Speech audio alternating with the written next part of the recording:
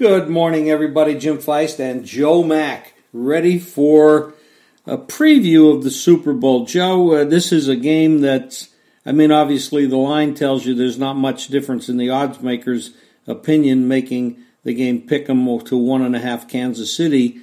The only thing that's really been moving on the game so far is the total going from 51 up to 55, but I will throw a caution out there. We're talking about this game being outdoors in Miami, where you can have the most unpredictable weather in the United States.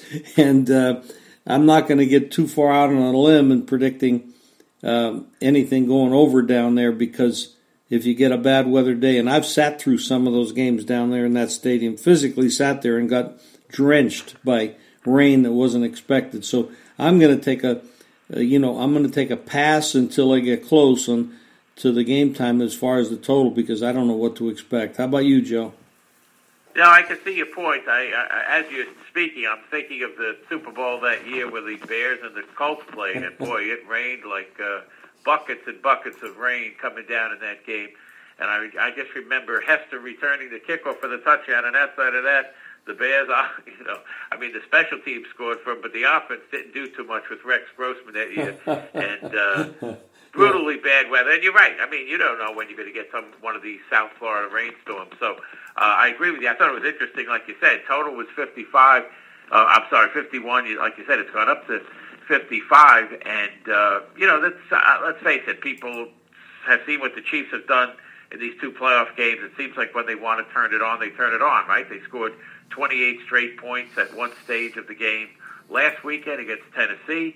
They wound up scoring 51 points the week before against the Texans after they were down 24-0. So let's face it, they have the capability of scoring. They can score 30-plus points on just about anybody. But again, you got this Niner defense. And they've been, the ground game was everything for the Niners last week, obviously, but this Niner defense is for real. I don't think they have a weak spot. People talk about the cornerback opposite of Sherman, but they seem to have figured out a little bit. They got burnt on that one long pass by Rodgers last week. But I guess what I'm basically saying is I'm with you. Right now, too early to come up with any real firm verdict on the total. I'm looking at the Chiefs so far here in this Super Bowl game a week plus out from now.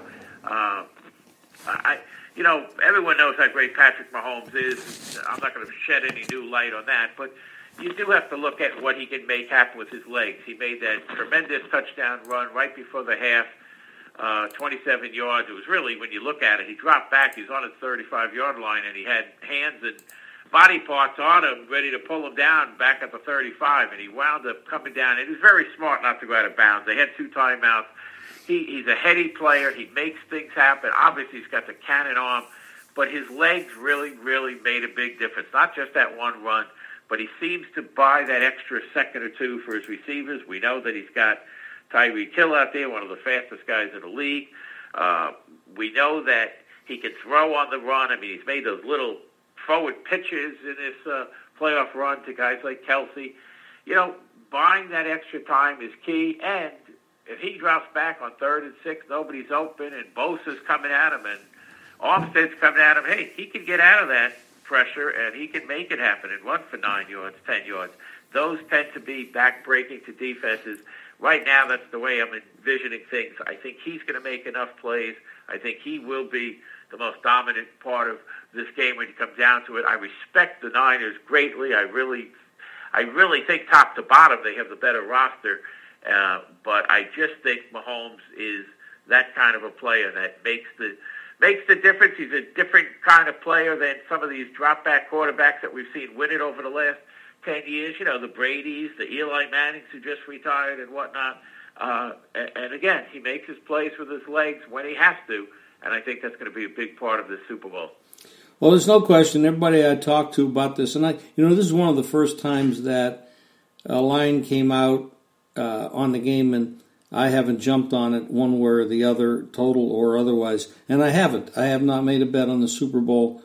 And the reason I haven't, one, is the weather. I'm going to wait till later, so that really can affect the game, but when you have a pick'em game, it's not really much to talk about there. But when you talk about the total, I really have to wait on the weather. But as far as the game is concerned, it is two different styles, but really, and then I'm going to start at the coaches. You have a young coach on the West Coast there with Shanahan. Mike, his dad had a style, and the young man is sort of playing in that direction too. I go back with him to the Atlanta game where they were up 28-3 over the Patriots, and he was the offensive coordinator for Atlanta, and he made some very bad decisions, and he's admitted to it in that game where he could have easily run out the clock and taken and choked the Patriots out of that game, but he did not. He made some bad calls. He was aggressive when he needed to be conservative, and he was not. And he made an opening for the Patriots, and they took it. Of course they did, because they're the Patriots, and that's what they do. But here's a guy that I think we're going to see the opposite thing happen here. Now, of course, the game's going to have to play out in that direction where he might have to make aggressive or cautious decisions. He's going to go cautious because he made bad moves in that Super Bowl, and he'll never live it down.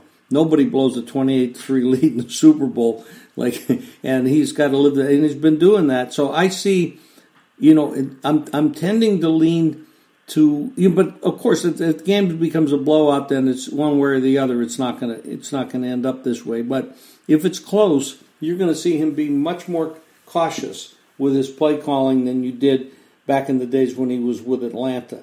Now, as the other side of the ball, you got Andy Reid. He's been around forever. He was in Philadelphia. He took that team deep many times.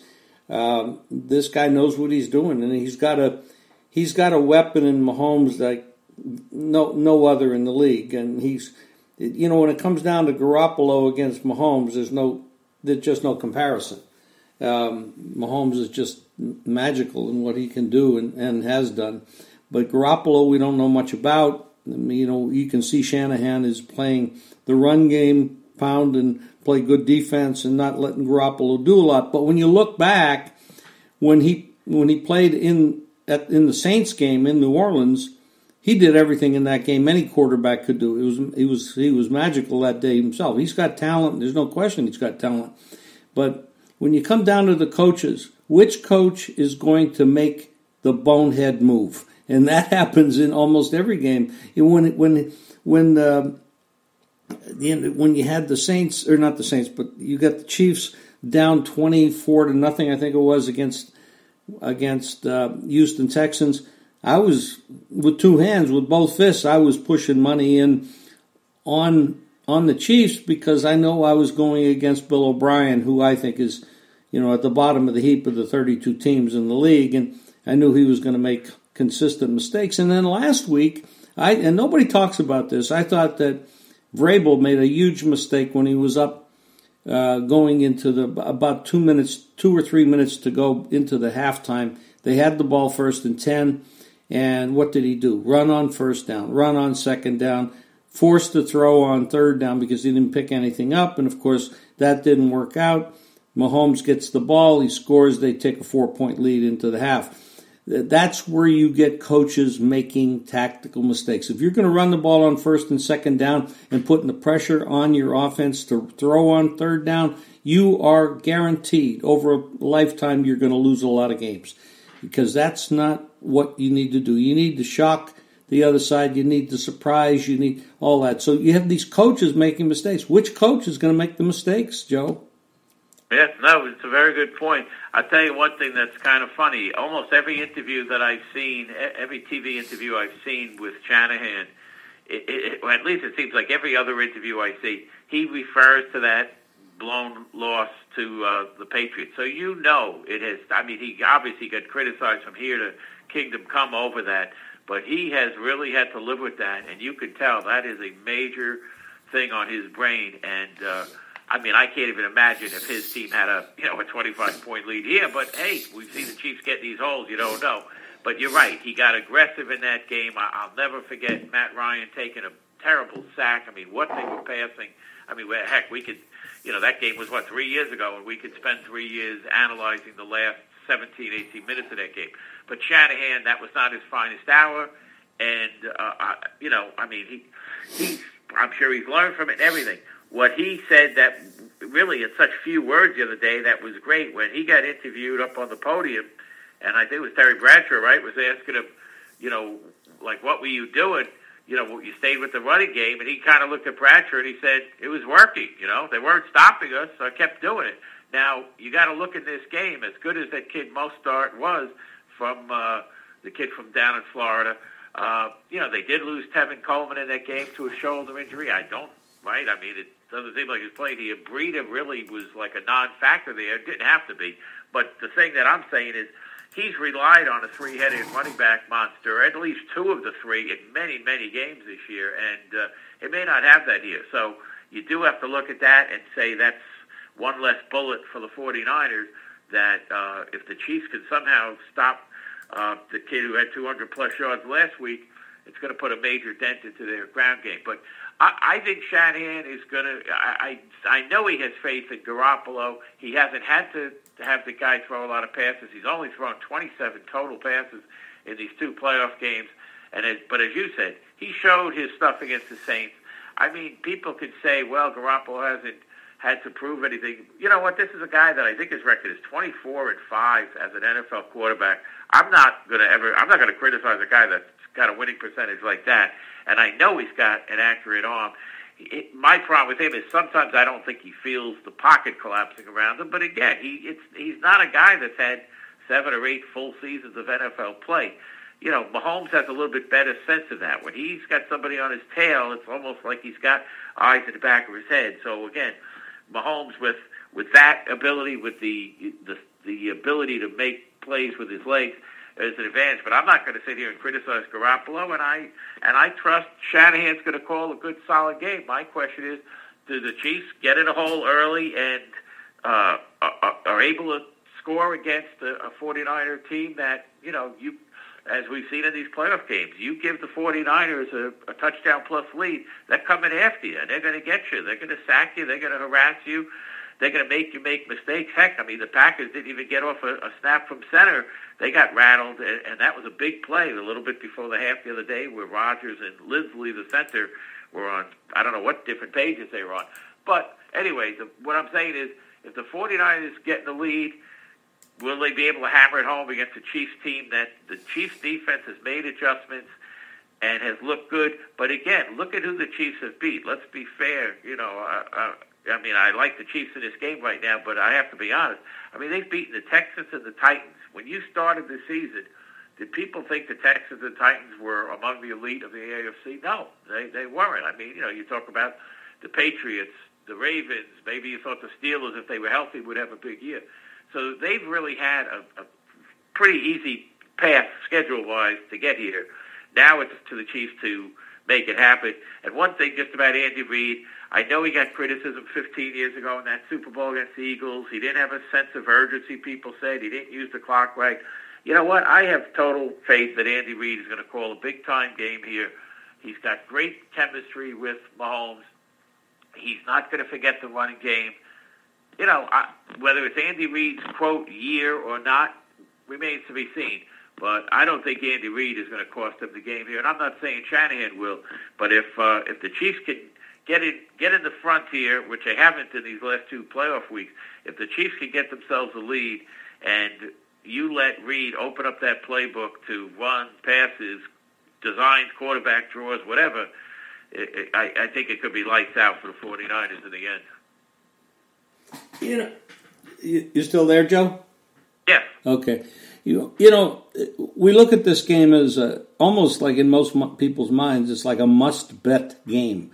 It's like in New Year's Eve, I don't go out every New Year's Eve. Now, this year I did, but most times I don't because it's kind of amateur night. And this game may not be a bettable game going into it. It's to me, the game's a total toss-up. I could see, look at it. One turnover, one bad decision, one missed field goal. This is a game that could be right down to the wire, and you're not getting any points, so you can't say, well, bet the dog. There is no dog. You're looking at a 1-point line. I don't consider that taking a dog price. I mean, you're not going to win the game taking one. All you're going to do maybe is get into, it's close. But I will tell you this. I'm just looking at the weather now. They are saying rain is expected, and they're looking at about 9 to 10 miles, 11 miles an hour wind. Now, it's very early. We're talking on Thursday. We're 10 days away from the game, so God knows what will happen. But we are talking about Miami, and we are talking about the potential of wind and rain at any time down there. So that is, I'm saying right now, I have my money in my pocket. I haven't bet anything, and I'm not going to until I know more about the conditions. As far as Mahomes' definite advantage, I'd say the coaches are probably equal. I mean, I know Shanahan's young, but with his dad in tow, I mean, he's got as much experience. He's been a coaching family for his whole life, and so I don't think there's much of a difference there. You field goal kicker, you might have to go with gold. I mean, this guy's been amazing for a long time. But I'm not knocking the other guy, but we do know a little bit more about him. Quarterback's Mahomes for sure, big edge. It's just a tough game to call right now. I'm not telling people not to bet. I'm just saying, if you're a $500 bettor, this might be a $50 bet, because now where can you make money in this game? Well, you can look at the props. There's going to be about 400 props on this game, and I think they come out today. Actually, I haven't seen them yet. I've seen a few, but not many. But the real the Westgate is where they put out all the props, or the first ones at least. The major guy to do it, and there's pages upon pages of props, and I think there's some nice spots in there. Will be some nice spots in there. Also, in-game betting. That's where you're betting the game while the game is being played. I do it on a computer because it's impossible to stand in a casino and get in line to get to the play, get in line and get a play in. But I do it online on the apps and stuff. And with sports betting legalized throughout the country, a lot of the country right now, you can do that. And that's where I think the advantage will be. You'll see that happening. And the money can be made in-game, and that's what I intend to do with it. No, that's a smart move. I'll tell you one thing, not to say that they make the point spreads based on teams' point spread records for the year, but to just show you kind of how close these teams really are and just how similar their seasons have been. Let's face it, the Niners were the number 1 seed in the NFC. Okay, they got 1 and not 5 because of those few inches of the Seattle game that night, but still, they were a number 1 seed. The Chiefs were a number 2 seed. And you look at it right now, the Chiefs are 12-5-1, at least according to my records, 12-5-1 against the spread this year, including the playoffs. The Niners are 12-6 against the spread. I mean, you would think both teams, you would think Super Bowl teams are going to have winning spread records. But, I mean, these two teams have been almost mirror images of each other where, they're covering it basically 2/3 of the time. And let's face it, they both won and covered as home teams, home favorites in the playoff round. So, I mean, there's not a whole lot to separate it, like you said, Jim, about the point spread itself. 1 point. When the game ended the other night, the Packer-Niner game went final, I took out a piece of paper, and just off the top of my head, I wrote San Francisco 1 and 53. And then a few minutes later, I checked for the first time, and I saw they had the Chiefs 1. And I said to myself, really, they can make either team 1 here. What's the difference, right? Like you said, there's no real dog. And what are you choosing from? So, like you said, you make a great point that I make to people all the time. I make it to our customers with Jim Hurley Network, and I make it with my buddies who wager, which is, listen, you're not going to like every game the same. I like the Chiefs a lot in the game against Houston. Now, I'll admit, I was sitting here not having very good thoughts when they were down 24-0, but I felt a little bit better after Bill O'Brien and company decided to fake that punt, which will probably go down as, the biggest play in this postseason going into the Super Bowl. But I liked the Chiefs a lot that day, bet style, I liked them last week, but not nearly as much. And if I like them against the Niners, it's not going to be nearly as much as I like them against the Texans. So what you're saying is, like we give out the games like on a star basis. The Texans game was a 3-star best bet type play. Last week's game was a 2-star that's what it'll be more likely they are if if the panel agrees here and we wind up giving out the Chiefs. It's not going to be a best bet type. I can't go crazy with it. And like you said, you can't let it be amateur hour. Of course, everybody's got a few shekels on these games. I mean, heck, I got, I used to have mother-in-law that wanted to bet it, and my godmother had to put a little bet on it. All that stuff. That's fine. It's all part of the Super Bowl flavor. But guys who've been playing like yourself and myself for years, you don't have to jump in with both hands. You play it, or you find a prop play or something that you like, or a couple of prop plays, and you leave it at that. Just because it's the last game of the year doesn't mean people have to go out in a blaze of glory. No sense putting down, a certain amount that if these teams played in week 4 of the regular season, what if you look at this game and you say, I don't even like it? So you pass it, play something else. If you don't like the side of the total here, if you find yourself, okay, I got to come up with a prop or whatever, you play something, you play it small, and you know what? You move on to the next thing because, as we know, there's action every day between the NBA and college hoops and hockey and whatnot. That's absolutely true. I want to give the people a little bit of a way to play this game. If you can play teasers and you have a side you like, you could tease that side. Like, let's say, for example, I might lean towards San Francisco, hypothetically. I'd play a 6 or a 7 point teaser. I'd take +8 with San Francisco, and I'd tease it to the total. So if I like it over, I'd tease it down from 54 down to 50 or 47, I should say, and I'd be San Francisco and over 47. Or if I liked it under, I would take the 54 up to 61, and I'd take San Francisco and under 61. That is a way to have some action on the game and have some fun. Or you can correlate the parlays too. You can take San Francisco and over or under and do a correlated parlay. So there's ways of betting it, and you don't have to bet a lot. If you just want to have some $20 on the game, $50 on the game, whatever is a small bet for you, until we get closer to game time. I'm seeing some rain and wind in the forecast, and that will lead to some under betting on this total, and it'll go down. I'm going to probably take a little bit of a lead on this right now, because I'm seeing 54s with some under money favored here. It's mixed out there right now, but with that weather forecast just coming out, and I see one guy out there with a 54.5, so I'll probably take a little bit of the under as an advanced bet, and I can always get off of it. It's not a problem, but I'm just taking a lead on the weather. So that's how I do things. I mean, right now I'm focused mostly on college basketball. I mean, we got a big card every night. Tonight I only have one game, but yesterday I had 4. I had 5. I won 4 out of 5. It's been a good run for me in college hoops. So, and I know, what do you got going on, Jim Hurley, Joe? Yeah, we're coming on with college hoops too. Actually, we had a game last night. We had Western. I know it was a big card last night. And we found a game that was kind of a little bit, off the beaten path. But I know we went with Western Kentucky. We were taking a point at Marshall, and at halftime, I believe Marshall was up 14. They got it up to 19 at one point in the game, and I said, okay, it's a loss. What are you going to do? And all of a sudden, I did not watch it on TV, but I was following it on the scoreboard.